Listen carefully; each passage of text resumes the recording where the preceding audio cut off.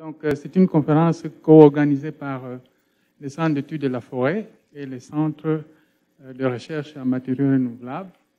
Donc, aujourd'hui, jour pour jour, comme vous vous souvenez, jeudi passé, on a eu une conférence à Haïti, un terrain pour le partenariat universitaire en agriculture qui a été donné par le professeur Patrice Dion. Aujourd'hui, nous avons l'honneur et le privilège d'accueillir Dr. Professeur Nemkumar Banthia de l'Université de Colombie-Britannique pour nous parler un peu de l'Inde. Et moi, je dirais qu'au lieu de parler du terrain, c'est un terreau fertile. Un terreau fertile pour la science, l'innovation et la recherche. Donc, si vous voyez en Inde, vous pouvez alors remarquer comment ce pays excelle dans ces domaines-là de la science, de l'innovation, de la recherche. Donc, je pense que il y a, je le répète encore, un beau sol fertile pour le Canada, le Québec aussi, de pouvoir collaborer avec ces pays-là. Comme vous pouvez le savoir, je crois, d'ici 2030, je crois que les deux grandes économies mondiales, ça va être la Chine et l'Inde. Donc, je crois qu'il y a une opportunité là de pouvoir travailler avec eux. Le professeur Banthia va nous parler évidemment de cette collaboration-là entre l'Inde et le Canada. Et il est le Canada.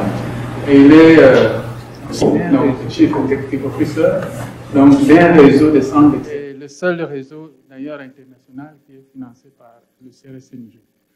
Alors, je ne voudrais pas aller en détail de la carrière de professeur Banthia. Il a commencé un peu, bon, il a d'abord fait ses études à IIT, Indian Institute of Technology de Delhi, et puis finalement il est venu à UBC, et en 87 jusqu'en 92, il a commencé sa carrière de recherche et de professeur ici à l'Université Laval avant d'être récupéré par l'Université de Colombie-Britannique, où il est professeur et chercheur distingué, comme vous avez pu le voir dans sa petite biographie. Professeur Banthia, c'est un scientifique de renommée internationale dans le domaine du béton. Et je suis content de voir qu'il y a des collègues de génie civil qui sont ici. Je crois qu'ils ont entendu parler de professeur Banthia dans la littérature. C'est l'un des professeurs ou des scientifiques qui est le plus cité dans ce domaine-là de sciences du béton. Et il est aussi titulaire donc, de la chaire de recherche du Canada sur la réhabilitation et les infrastructures durables. Donc aujourd'hui, il va nous parler un peu de ces réseaux, des centres d'excellence et finalement la recherche dans son domaine d'expertise. Donc je vous souhaite encore une fois bienvenue à cette conférence. So Nemi, thank you very much for coming to visit us. It's an honor to have you here as an invited speaker. Thank you. Thank you very much, Demas, and bonjour à tout le monde.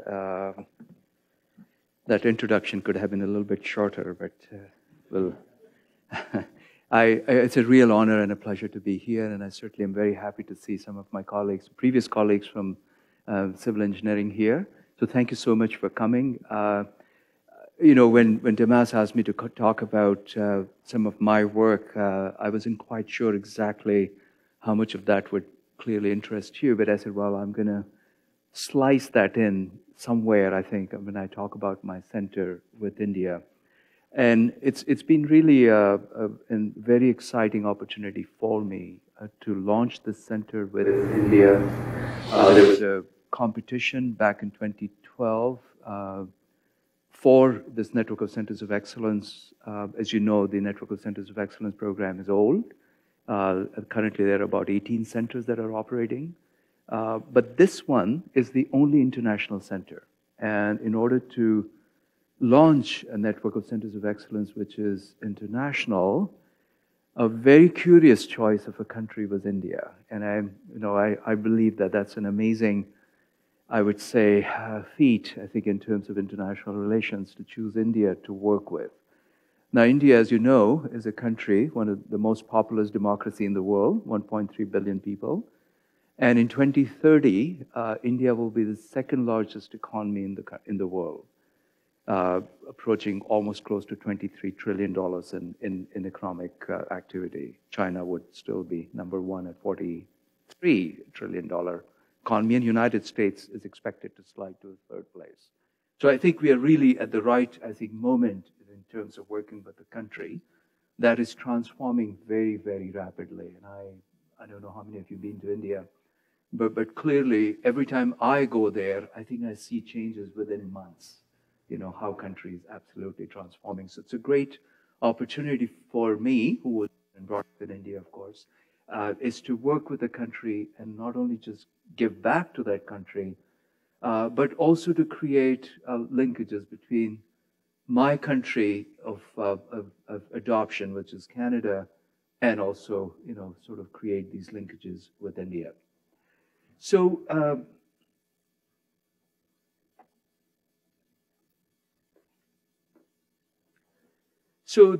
as I said, I see impacts. There will be a quiz afterwards. You have to tell me what IC impact stands for, but sorry, we won't do that. But it's a very large name, where S in the end stands for sustainability, and IC is India, Canada. The rest you can figure it out.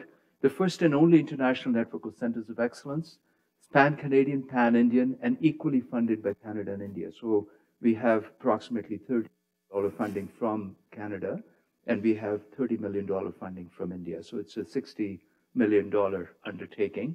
And it's a nodal point for research to tackle problems in infrastructure, water, and public health. So those are the kinds of things we are doing at the moment.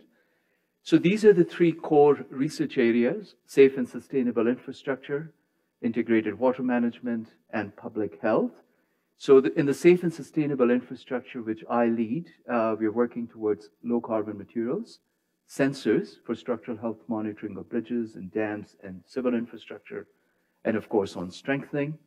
Integrated water management, we're very fortunate to have Professor Casa lead the integrated water management theme, which is again working towards sensors, alternative power supplies, and water treatment systems. And I'll show you some of the work we're doing in that. And finally, in public health, which is led by Professor Stuart Aitchison from University of Toronto.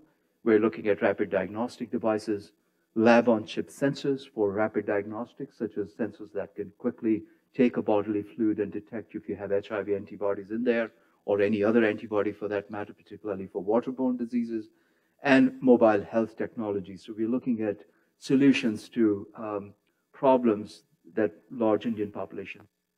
India, which is 1.3 billion people, has very close to 900 million cell phones. So you can imagine that, in order to provide the health services, India, the mobile health technologies could be very effective, where people can actually have solutions directly on their fingertips, know about, contamination in water, and find out and actually get the medical treatment directly from experts through mobile health technology. So those are the things. You will notice that, in fact, one of the running theme between these centers, between these different themes, is sensors. So there's a lot of work we're doing in sensor development, particularly for either monitoring infrastructure, monitoring water, both chemicals and pathogens in water, and finally, of course, lab-on-chip sensors, which actually detect through bodily fluids exactly what could be happening in our system with respect to diseases. So what we have done is we have launched 47 research projects so far. It's been about 6 years now. This has been 6th year, and we have another 3 more years to go for the center at the moment. And it's got 12 demonstration projects. I will talk a little bit about our demonstration projects, because the whole idea is not to just research and write a paper.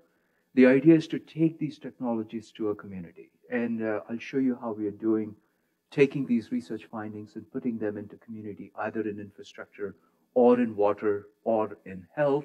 And those are the ones that we're very proud of, that we are actually transforming communities through our demonstration projects in the communities themselves. We have had 7 startup companies already, and this is where I think our economic development aspect comes in. The center has launched 7 startups. These are joint Canada-India startups, which is absolutely a wonderful thing to see, that our students are involved in entrepreneurial training, understanding intellectual property, and start their own companies. So the 17 technology deployments are infrastructure 5, health 2, and water 10. So I see Professor Casa's team is very, very active. So thank you, Professor Casa, for really leading that. We've had 27 patents already. The center has launched 27 patents and invention disclosures. We have had 800 HQP already. These are joint HQP. So there are 800 PhD students in the program. We have published over 808 journal papers that have come out of the center already, and 290 partnerships. There are approximately 170 professors involved in the center right now on both sides, and these are collaborative projects that we are working on, which is really something we are very, very proud of. Of course, these are our partners and collaborators. You'll notice some of the large companies, StarMos, for example, Tata Consulting Services, Xerox, GE, which is a very big part of our work with water at the moment, which is funding quite a bit of work. GMR, that's a very large, is one of the largest companies managing airports at the moment. 6 of the largest airports in the world are managed by them right now.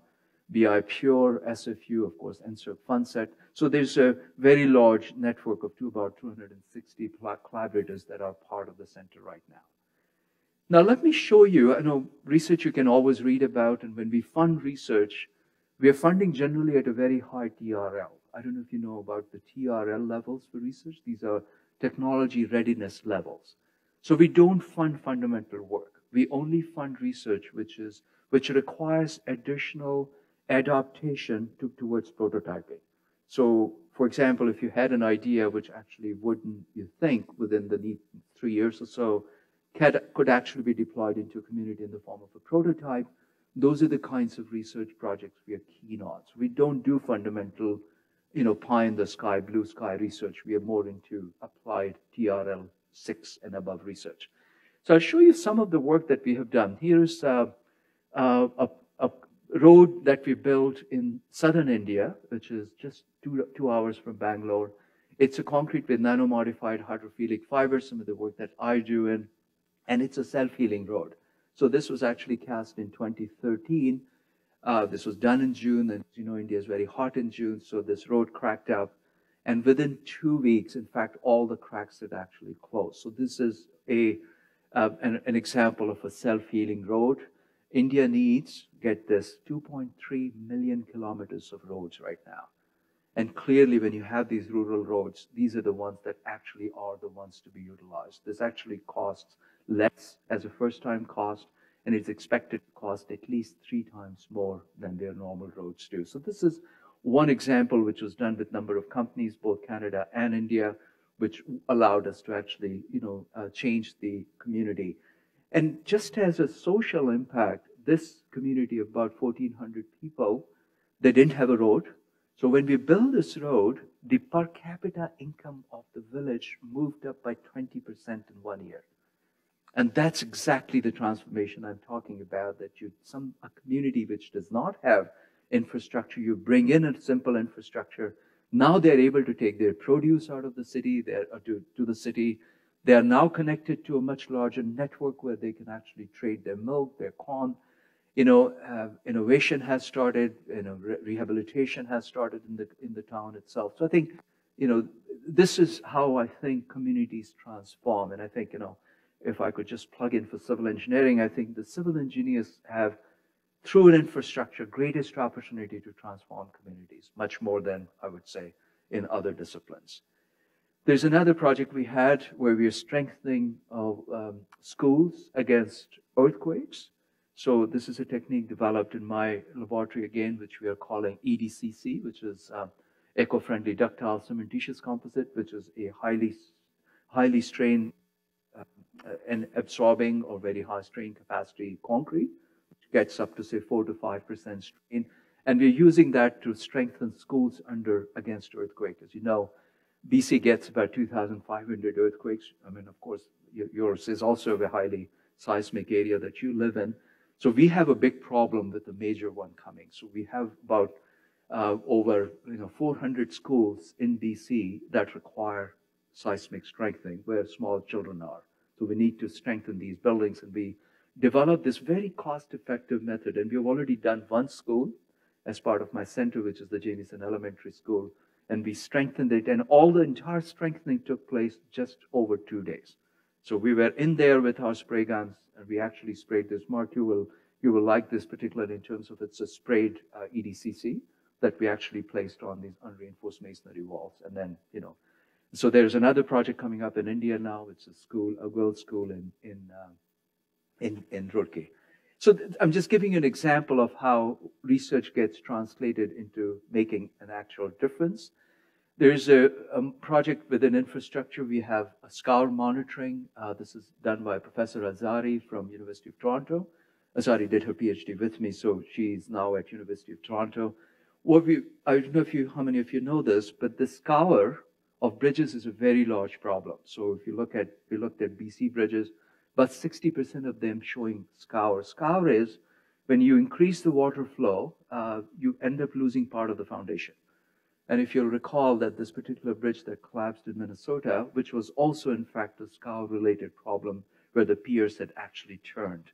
So here's a sample sensor that we are monitoring right at the foundation level, which will give indication when we have scour in the foundation itself. This is a dissolved oxygen sensor, which can give us a quick signal that yes, the bridge has lost its foundation and something needs to be done at the moment. So we're looking at these kinds of sensors which can do a lot more work. Now, in the demonstration projects in the water, there is a water treatment project in Lytton, First Nations community.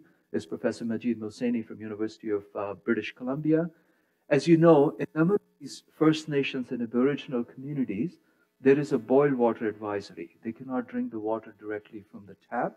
So what we are doing is we are looking at methods frugal methods, cheaper methods, of doing water treatment. So this particular method, electrocoagulation that Professor Majid Mohseni is working on, this was the first time installed in the Lytton First Nations as part of our center's work.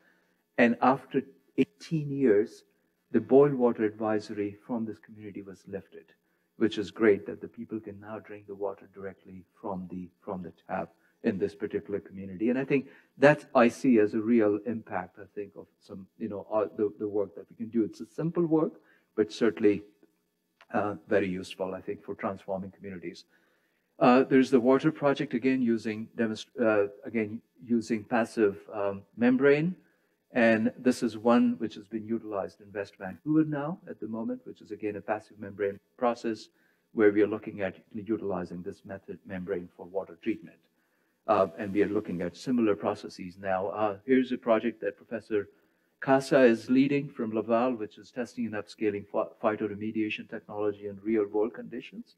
Again, this is another very exciting project. We are looking at water health nexus, I think, in order to essentially clean the water through natural methods. And I think perhaps Professor Casa can talk a little bit about it, perhaps when you have a minute. On the health side, we're looking at a number of health projects now. One is a smart app-based rapid multiplexing screening of HIV. This is a project which is being demonstrated right now. This is the lab-on-chip concept, where you can get an HIV detection within a short period of time. It takes basically minutes. Again, normally the HIV test would take up to 3 days in India to get your results back. Here we have a method which can give you the results, a digital readout within minutes, actually, which is wonderful, I think, in a country where HIV is growing very rapidly. And then there's a dial-in, which is we are looking at vaccinations. So this is a project which is now partly funded by the Gates Foundation. We're looking at vaccinations. As you know, Bill Gates has actually started major operations in vaccination. So this is a project where we have set up a hotline which explains to people when the child is born what kind of immunization the child needs. And then there is effort actually made by people who actually run this hotline to explain to people in the villages that these are the vaccinations that you need to take and provide that support for taking the child over to a vaccination center. So this is one of the very exciting, I think, projects with Professor Jory, which is at University of Montreal. So in terms of really where we're going with the project, of course, the demonstration projects, I just gave you a very brief overview of what we're doing. But there are new projects. Please look up our next call for proposals if you're interested in actually setting up a collaborative project with your Indian partners. These are joint proposals, as you know. Here we have just launched an IC Impacts and DST, Department of Science and Technology project in India, which is on fire, building fires. So we are looking at improving occupant survivability in fires. India has the highest burden of fire deaths. 25,000 people die in building fires every year. And what we are doing as part of this particular center is that we are developing not only the material science side of things, that these are fire retardants, better improvements in structural designs, for example, but also using its cyber-physical interfaces, which means that if you had sensors, you could actually be calling the fire hall directly, that the sensor would make a call as opposed to people have to make a call once they notice a fire. So these are the kind of cyber-physical interfaces which we are developing in terms of the projects itself, that so that you would minimize, those deaths related to fire. So for example, this is an example I always quote. Remember those World Trade Center fires in 2001 in New York? If that building had sensors, if that particular building had sensors, you would be able to do a collapse analysis very quickly based on sensor data, and you would not send those 400 firefighters up. This is possible these days, I think, to do proper sensor modulations and sensor data acquisition, that you would know how much time a specific girder or beam or a floor has there to survive. So I think this is another very interesting project that we just launched, 4 projects in that area. We are looking at essentially projects in the First Nations, particularly on the housing side. As you know, the First Nations housing is in a very bad shape. So we are looking at mold-resistant clays, mold-resistant nanoproducts. We are looking at other methods. And of course, with the climate change, this is what is changing up in the north. A lot of the permafrost is going away, which means that the foundations have a much larger problem in these First Nations communities. So we're looking at really methods of somehow bringing new technologies into creating housing for First Nations, which can then be resistant, it can be sustainable, and it would be, of course, frugal and low cost. We also have a new public health project that's coming up with spinal cord injuries. As you know, Vancouver also hosts the Rick Hansen Foundation. I don't know how many of you are aware of the Rick Hansen Foundation. Mr. Rick Hansen actually went around the world. If we may recall, he was called the Man in Motion, and he actually generated over $100 million for spinal cord injury. He actually had a spinal cord injury himself in an accident. So he generated about $100 million for spinal cord research. India also has the largest number of tetraplegic and paraplegic in the world. And what we are doing is we're developing wearables, we're developing IoT-based solutions, and cheaper wheelchairs, which can actually be working to make the lives of these people with tetraplegia a little bit better. So we just launched these 5 projects, which are on IoT-based devices and lighter materials, etc., which could be utilized for improving the lives of these people, particularly using, again, cyber-physical interfaces. So we just launched these number of projects to improve the lives of people with spinal cord injuries. Looking forward now, we just had wonderful meetings with the senior administration here at Laval. We invite Laval to be a part of the center. Of course, Professor Casa is doing a wonderful job as the team lead, but we also have the opportunity to bring Laval as an affiliate partner. And I think if we were to, certainly, would be very happy and proud to have Laval University as an affiliate partner with the university itself. But that doesn't stop you from applying for funding directly to the center. If you have a project in mind, we'd be happy to look at, particularly demonstration projects. So Benoit is here as well. Benoit, there's opportunities to put some of the new technologies you're working through CRIB, perhaps into an Indian community. And there are funds available for those kinds of things as well, actually. So please do consider that. Next stop is China. We just had wonderful meetings in China. We are looking at expanding the center to China now, which with TUS Spark and certainly with Ministry of Science and Technology there, we're looking at expanding the center to China. And I think it's a great model, that we could sort of certainly look at. How am I doing time-wise? Another 15 minutes? Okay, all right. So this sort of, concludes my talk on the center itself. I understand there are people from sort of forestry and biomaterial side here. So I'm going to talk a little bit about some of the work we're doing in the laboratory, in my laboratory on cellulose, particularly reinforcing concrete. But maybe I can stop for a few minutes. There are any questions on the center itself. I'd be happy to answer those before I go into some of my own personal research. Yes, please.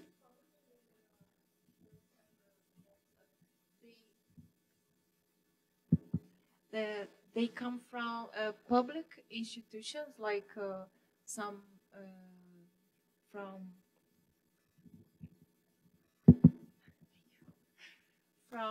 the government, for example, and also from private institutions, or it's only for private?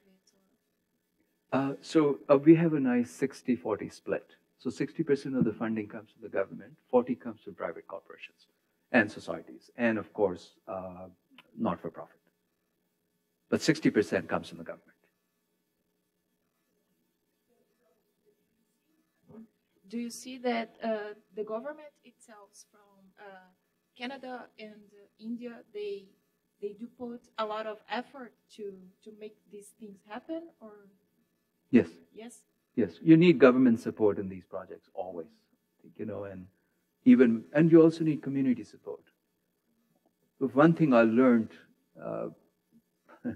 early on was that no community will let you come in and demonstrate technologies until they trust you. You're always seen as an outsider. And they always see that you have some kind of ulterior motive, I think, behind using your technology in a community. So you have to build that trust. So this little village I was talking about in Tornababie, or the Lytton First Nations, it takes a long time until you build the trust with the community that will allow you to demonstrate your technology there, right? So we are very thankful to communities for letting us in. Yes, please. Do you provide a mechanism to interact with other Indian institutions? You're talking about our Indian partners that don't have any at this point. Is there a mechanism to network with? Absolutely. Absolutely. Professor Casa is the right person to talk to. And our team leads are the right people to talk to. So if you do identify a specific institution through internet, for example, that are doing excellent work in your field, and you think the complementarity is there with that institution and what you would like to do, certainly those contacts can be very easily made. Every time we launch a call, we often have a workshop, either here or in India, and you're always welcome to attend those. Yes, Benoit. Question, oui. Are there some initiatives maybe to promote internships, back and forth from India to Canada and the other direction as well? Students break down. Yes, great question. So currently, there are funds set aside for mobility in the program. And number of students go back and forth in a project. So if you have a joint project with India, then this becomes a wonderful context for students to go back and forth. Because, when the students just go, if you look at the MyTex program, for example, so the students go to an institution, there is no overarching project there. They just show up in the lab, and I have a bunch of them show up in my lab and say, what am I supposed to do next? This one is much better because you already have an ongoing project with that institution. So if your student goes there, he has a real purpose, in going there. And one other thing I would say is we also have funds available for students to organize leadership events. So we give $15,000 to students to organize a workshop, for example. So if you think that you want to, work with India, the students particularly, you can actually avail funds from the center to organize a workshop so that you can talk to people that you probably otherwise would not talk to. You can have, invited speakers to that meeting. You can build that kind of linkages with Indian institutions and then perhaps create another mobility route.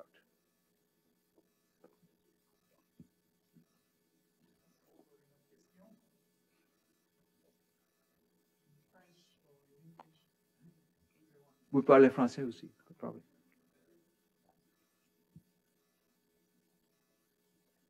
Yes, please. I want to know, based on what elements you define the projects, because, for example, are there some indicators that lead you to define the projects, or it's randomly? No, it's not random. We are in the three disciplines, so three, I would say, themes of or sectors of infrastructure, water, and health. And if the project is within that realm of broader, health, infrastructure, water themes, we certainly are happy with those. From past, and you define the projects on the pre-existing problems? Right. So there are two countries involved, don't forget here. So I think these areas are identified by both countries as the areas of collaboration. Energy is something that we are adding more from water treatment side. In India, number of communities are off-grid. So we are also looking at energy or renewable energy, particularly from water treatment side. But as long as it falls within the general realm of infrastructure, water, and health, which are the needs of both countries, we will be happy to launch those. And don't forget, there's another country involved here, which means that we do need funding from them to launch these calls. So it's dollar for dollar support, basically, that we require for these projects. So they fund the Indian counterparts, we fund the Canadian counterparts. Okay? All right, thank you. So I'm going to take another 15 minutes or 10 minutes of your time to talk a little bit about biomimicked multifunctional fibers for ultra-high performance fiber-reinforced concrete. So I work in fiber-reinforced concrete, and I'm trying to interface that now with more cellulose biomimicked or bio-inspired fibers that we are now using. Or you also see have a wonderful center here on biomaterials or renewable materials, which is great. So we're looking at those in concrete. I don't know if you've noticed this, but there's a huge issue with deterioration of structures everywhere in the world, and I think you're always looking for new, better materials that can help us truly rehabilitate, build new structures which actually have much greater longevity. And if you look at actually our material application, you will somehow notice that our lifespan of our new materials we're using is getting shorter and shorter. So we may actually be talking about, in fact, wonderful innovations, but the structures that we build today are actually lasting shorter. And if you look at now the structures that are built, this is Statistics Canada number, they're only lasting 37 years, whereas we pretend that we are designing these structures for 100 years. And I think problem is really in different types of materials that we're using, and the corrosion and the de-icing salts and those kinds of things that you're sort of placing in these on these structures. So FRC, fiber-reinforced concrete, where you take the concrete and you add fiber to it. So you will notice that here there is this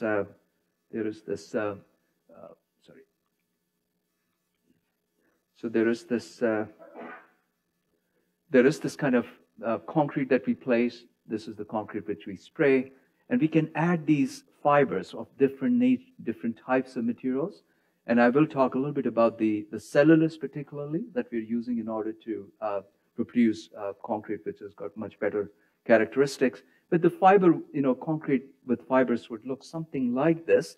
And what you'll notice is that fibers now become the wonderful bridges. So if you have a concrete which will crack, basically we are looking at fibers. These could be cellulose, which is actually now bridging a crack. And the moment the crack bridging takes place, you don't allow these deleterious agents to go inside the body of concrete, and then that actually makes the concrete much more durable. We are also looking at much greater strain capacity. So, some of you probably understand the steel. Steel has an elastoplastic response. What we are looking at in these systems is a typical EDCC, where you can get up to, say, 4 to 5% strain in the material itself. So not only you're making them durable, we are also making them basically much more energy absorbing or much tougher as we get more, which has got a much greater fracture toughness. So I don't know if you kind of follow the fracture mechanics. We're looking at basically much greater R curve, or you're looking at much better G sub C values. It means it will absorb much greater energy before it collapses or before it fractures. Now, it's a very advanced field. I mean, it's a very highly developed area. You have applications. This is the John F. Kennedy Airport in New York. It's another one, which is industrial floor, all made with fiber-reinforced concrete, permanent formwork, sort of wave breakers, precast products. This is a project in Iraq. This is the Al-Shahid Monument. This is all carbon fiber reinforced, so the same concrete, but with carbon fiber inside. So it's carbon fiber reinforced material. We built a number of bridges in this country using fiber reinforced concrete, which is what we call steel-free decks. So these are the ones which have no steel, but basically just fiber reinforcement in them. These are the St. Lucas Hospital in Tokyo Bay, all these carbon fiber reinforced panels for refractories. We're using a lot of fibers there. On the shotcrete side, a lot of work on canal lining. I know Laval is a big center in doing shotcrete research here. Rehabilitation of transmission towers, fire damage bridge pier, and seismic retrofit. So there are a number of these applications that we're doing. Now, off late, what we're doing is, this could be your fiber-reinforced concrete of the past. What we're doing is now we are actually trying to increase the performance of this material by increasing the strength. So you'll have this kind of ultra-high performance concrete where you're increasing the strength of this material, almost going up to a strength of 250 megapascal. Your normal concrete would have a strength of, say, 40 MPa, 40 megapascals. We are looking at these high-performance systems with extremely high strength and extremely high ductility. So here it would be your normal fiber-reinforced concrete that I showed you, and here is the material which is what we call ultra-high performance concrete, which is up to, say, 2% fiber. And you can see that compared to this, we are having a much, much better response, which has got a number of applications, which is good for repair, good for seismic applications, good for blast and impact, good for girders, good for bridge decks. So a number of these applications have come about using ultra-high performance concrete. One of the problems with this material is it also has very high autogenous shrinkage. Now, concrete shrinks, as you know, and these ultra-high performance materials, which have very low water-cement ratio, they end up having very high probability of cracking, which is either we call chemical-induced shrinkage or autogenous shrinkage. And if you have this particular problem, which comes from self-desiccation. So concrete, because already in order to increase the strength, you have reduced the water content, what you end up having is basically a material which has a much greater desiccation, much greater reduction in relative humidity inside. And the moment there is a drop in the humidity, you end up having cracking in the system because the material is actually now trying to shrink. So this is a very large problem with ultra-high performance concrete. So what we're looking at is the new types of fibers. And that's where I think cellulose becomes, in fact, a very good material because cellulose absorbs water. So if I used cellulose as a material of reinforcement in this ultra-high performance concrete, we can actually have a material which is crack-free. So this concept is called internal curing. So you bring in the water. Concrete requires water for hydration. If you don't have, if you have self-desiccation, it will crack, and it would also not allow that hydration to take place. So hence we bring in this cellulose product, which actually brings in additional water into the body of concrete, which allows additional hydration, and it also combats internal shrinkage. So you get crack-free material basically using cellulose. So here is your typical material, which is kind of the composition for ultra-high performance concrete. You can develop very high fluidity, so it will be self-compacting. But unfortunately, the fibers we are using these materials are borrowed from other fields. So we still use fibers that the aerospace uses or fibers that are used by automotive side. We really don't have fibers that are designed for concrete itself. So here is a project I want to define where we're looking at engineered fibers for your ultra-high performance concrete, which does not show any signs of, and if I can get very high strengths, you're looking at almost 10 times more compressive strength, almost 15 times more flexural strength, and this could in fact become a wonderful material. So I just want to very briefly talk about these bio-inspired surface exalted cellulose that we are developing for internal curing as part of my work with the center itself. Now, good thing about cellulose, of course, it absorbs a great deal of water. So you have basically This is the water absorption. You can say up to 25% absorption in the system itself. The water resides somewhere in the system which is available for hydration. And what happens is, here's your water retention. You kind of get this very high, quick water absorption.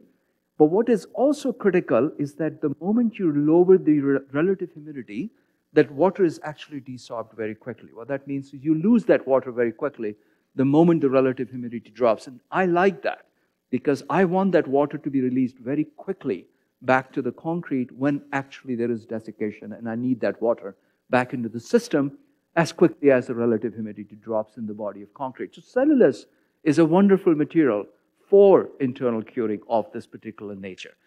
But we went one step further. We said, oh, wait a second, we can fibrillate cellulose even more. So we start off with recycled cellulose, which is essentially a byproduct of the pulp industry or paper industry.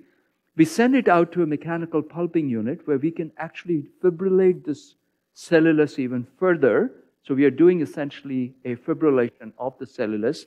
And when I get this cellulose which is fibrillated, I centrifuge it, and I get a material which has got even a greater water absorption capacity because of the fibrillation. I have a much greater surface area, and now I can get, in fact, a much better response to water absorption, and it will continue to desorb, which will continue to give out that water when I need it, which is a wonderful way to do it. So here is our typical fiber. Here's your water retention value. You're going up to, say, 160. And here are the products that we have actually fibrillated. So here is your unfibrillated. Here is the one which is fibrillated 100 kilowatt hour per ton. Here is the fiber or pulp which is fibrillated at 185 kilowatt hour per ton, which means that you can see that now from 25 fibrillation percent absorption, what I can do is I can go up to 160% absorption, and I have lots of water now in the system to be given back to concrete when the need arises. And I think this is the real principle of internal curing. Now, there is a great deal of work going on nanocellulose. Of course, there's the nanocellulose, nanofibrils, and nanocrystals, which are being utilized. So these are some of the nanomaterials that we are using. These are highly fibrillated. They are very highly fibrillated. And if you look at basically the energy absorption in this nanofibrillation, you will notice that it almost takes up to 5,000 kilowatt hour per ton for producing these nanofibrils and nanocrystals. Our material is down here, which is quite interesting because our energy absorption is of the order of only 100 kilowatt hour. And I believe that's required for sustainability because you don't want to use too much energy, I think, in order to produce the product, which is cost and also energy requirement. And I'll show you that this particular material with optimized energy is a better material than one which has got almost 5,000 kilowatt hour of energy imparted to it in terms of concrete performance. You don't really need that level of microfibrillation or nanofibrillation requirement here. One other material which we use is superabsorbent polymers for internal curing. Problem with superabsorbent polymer is that, of course, it absorbs more water than cellulose because this is a superabsorbent polymer, but it also leaves a void behind. And because it leaves a void behind when there is actually water actually extracted from superabsorbent polymer in the body of concrete, you end up having a loss of strength. Cellulose doesn't do that because it's not actually creating a void as a result of its water extraction process. And I'll show you that, in fact, you don't get that kind of loss of content or loss of strength as a result of the desorption in the cellulose itself. So let's just take a look at what we have done, with the cellulose, which is fibrillated cellulose into concrete itself. So I'm going to show you a couple of tests. One is actually a thermoporometry, and I'm sure some of you have already used thermoporometry before, where you're looking at actually freezing the system. And when you freeze the system, if there is a pore refinement, you would get more supercooling because the water in that supercooled pores is under absorption. So it actually shows more supercooling in the system itself. So in thermoporometry, what we do is we would actually freeze the system, and greater the depression in the freezing point, I know there has been a reduction in the pore diameter, which is what we call pore refinement. And I like that because smaller the average pores or pore diameter, more resistant the material is to ingress of deleterious agents, right? So I want this to be a non-permeable system which doesn't allow any deleterious agents to go through. And what you will notice is very interesting. Here's your mercury intrusion porosimetry tests, and these are our thermoporometry tests. What we're doing through fibrillation, here's your 0%, 1%, and 0.3% of the cellulose that we are adding. What you will notice is that actually I'm converting quite a bit of the microporosity in concrete, which permeates.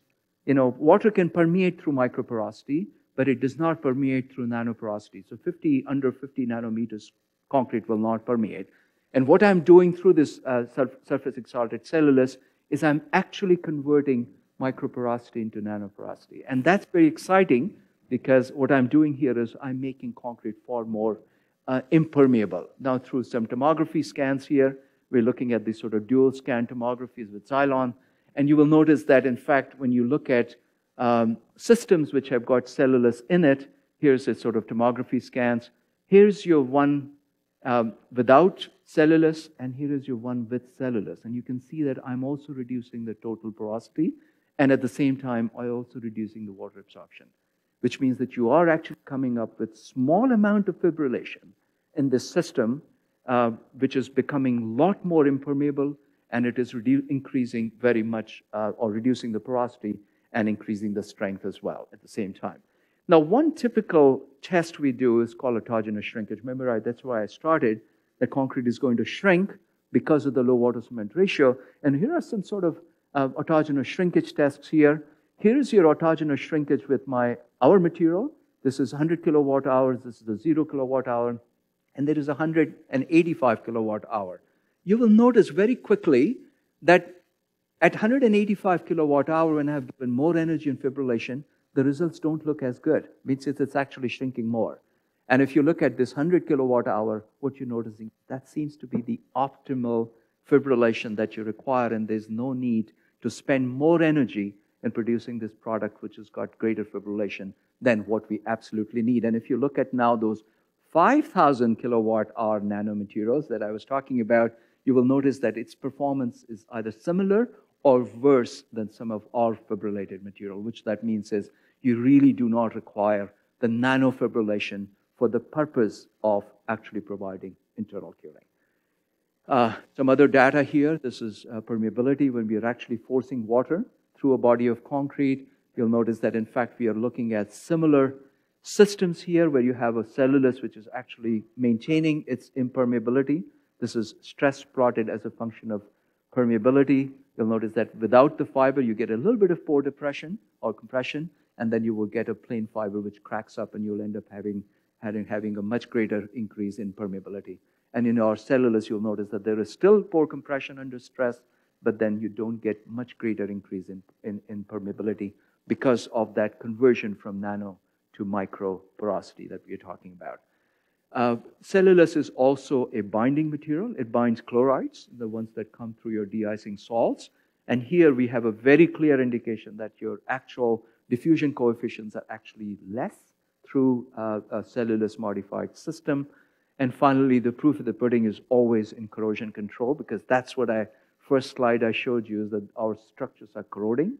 All the rebar in our structures is corroding. So if you look at these systems, with our cellulose, we ran some tests here. Here's the loaded beam, which is in a highly aggressive, highly corrosive, highly chloride-laden environment. So we are causing this to corrode, this particular rebar, which is in this particular setup, and we are monitoring basically the corrosion activity through a number of methods, linear polarization, half cell, and those kinds of things. And what we notice, which is really the proof of the pudding, as I call it, it's the time to corrosion in terms of weeks. And of course, these are accelerated tests. You will notice that this is no loading, and you'll see that this is at different levels of cellulose. You'll notice that there's no loading. Our cellulose at 0.3% is absolutely delaying the corrosion quite significantly. When I have some loading on the beam, I see a less of a reduction in overall sort of delay, but it's still there is a delay as compared to the plain system. And when I exceed the load beyond a certain point, the cracks have opened far beyond, and I will not see a benefit of cellulose internal curing at that point. But most of our designs standards will allow a load of this particular nature only, which means for existing structures out there, there will always be a method of improving the durability for structures through our surface exalted cellulose. This brings me to the end of the talk. I'd be happy to answer any questions, but I thought I'll just bring in something on the sort of the bio-inspired and biomimic side and how we are interfacing in civil engineering in that particular topic. Thank you very much.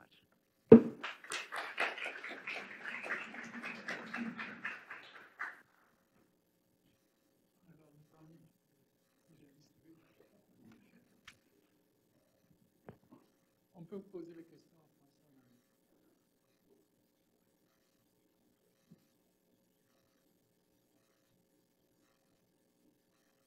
Yes, please.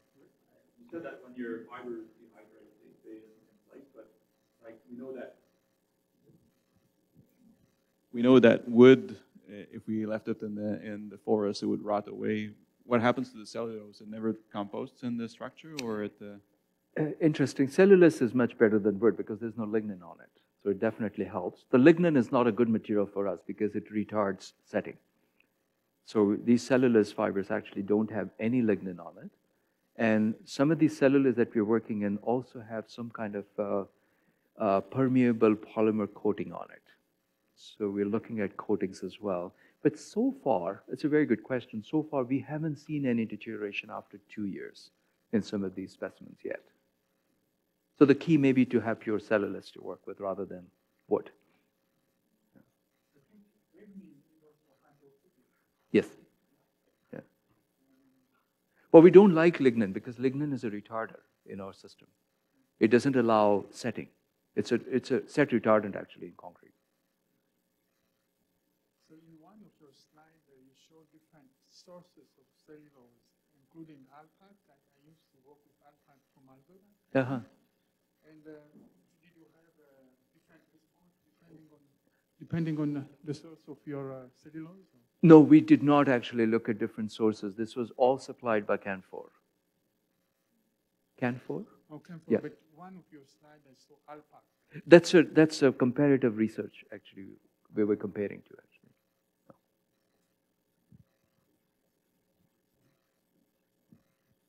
Have you checked the reaction of this cellulose made concrete in the presence of any admixtures in the concrete? Yes. Yes, they all have admixtures in concrete. What type of admixtures? But they have both superplasticizer and air entraining agents. So there were no interventions in the properties of the concrete? We didn't see that, no. But don't forget, it's a very small amount of fiber. You're looking at 0.1 to 0.3%. It's a very tiny amount of fiber. And the fiber is not doing anything mechanically. What it's doing is at the internal pore structure only. We're providing internal curing where it's needed. So it's very engineered in that sense. Yeah.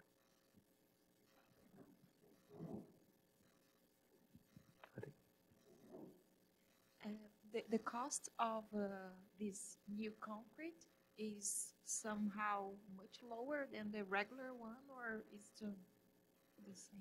So first-time cost is different from life cycle cost, right? So the first-time cost is, of course, higher.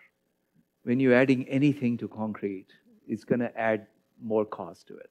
So in this case, because cellulose is a very cheap material and we're using recycled cellulose, it's adding perhaps less than 6% to the cost. So, if your concrete is, say, $100 per meter cube, I don't know what your cost in Quebec is, but about $100 per meter cube, you're looking at about $106 per meter cube with cellulose in it, at 0.3%. But I think that's misleading. I think we should not look at first-time cost. Look at those structures that are deteriorating.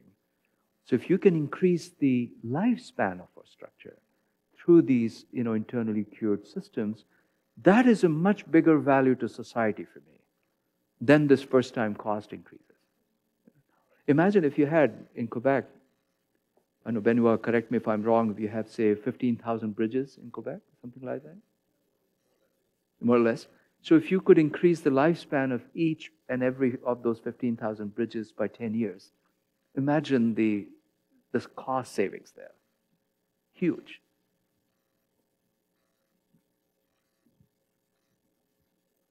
I think Benoit had a question. Very interesting talk. Thank you. I'd like. Do you see some benefits in? You've been presenting the use of these fibers in ultra high performance materials. Do you see any benefits, advantages to extend the use of these fibers to a variety of other type of concrete? Absolutely, I think so. If you're able to somehow, I would hybridize these fibers because these are essentially designed for ultra high strength systems where autogenous shrinkage is a real problem and you need internal curing. So I would actually do two things. One, for those concretes where curing is not possible, shotcrete, for example, has very large problems with curing, and in general, curing doesn't take place in some situations. So there, not as an excuse for not curing, but it could actually provide a much better, I would say, material integrity somehow if curing was to be missed, which does happen. The second thing I would say is I think for normal strength material where there's proper curing, I would hybridize this with other existing fiber products, which would allow you to have benefits of pore refinement as well as toughness at the same time.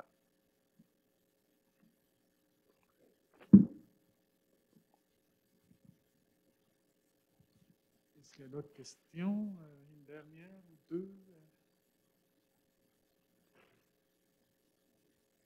Bien, je crois que... One last question.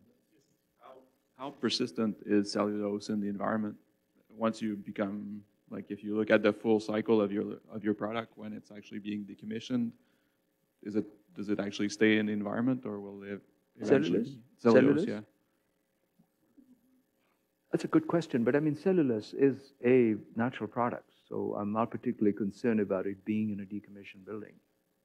Okay. It's not asbestos, so. Yeah, can you recycle your product afterwards, and it's not? Oh, going that's to a have very health effects that's a very different question, though. I think if you can actually recycle, concrete, and can you take a decommissioned girder or bridge column and then crush it up and actually put it back into new concrete? And I don't particularly see any problem, but I don't think we are quite there yet with our research. Okay.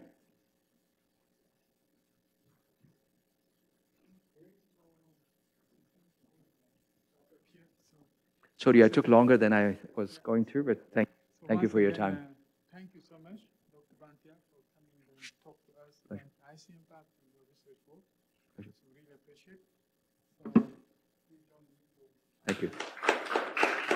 Thank you. I know that